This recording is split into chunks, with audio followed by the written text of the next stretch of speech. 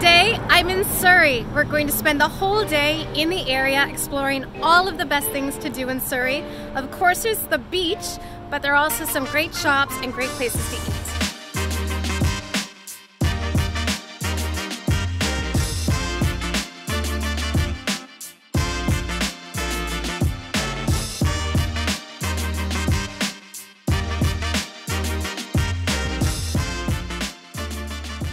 First off, we need some coffee, well, and a chai tea latte for my mom. I got the cold brew with a little bit of sweetener, which is really good. And while I don't love desserts, I do love pinwheels, cinnamon rolls, whatever you call them. Oh, this is good. You can see the bottom, that's all sugar.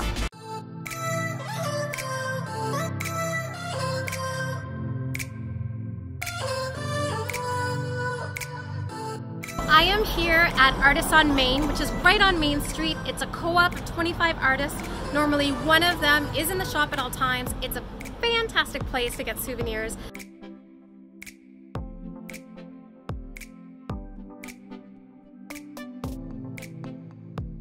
We just left Fudge, which is a PEI potato fudge shop.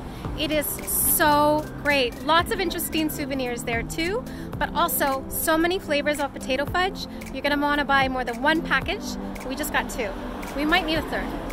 It could happen.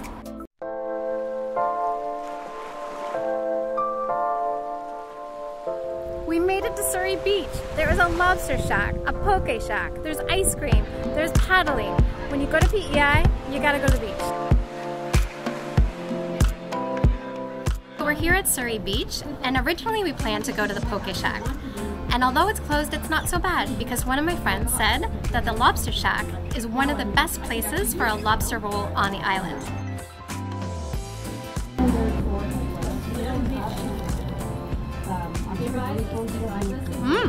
Oh. Okay. I can see what he's saying. Not too much mayonnaise. Great chunks of lobster. I'm really surprised. This is fantastic. It's just the right amount of mayo, and if you love lobster like I do, it's perfect. On a toasted bun, you can't get any better. Quick stop at the Surrey East Lighthouse, which was first built in 1880 before the town was incorporated in 1910, and it's always been considered one of the symbols of Surrey.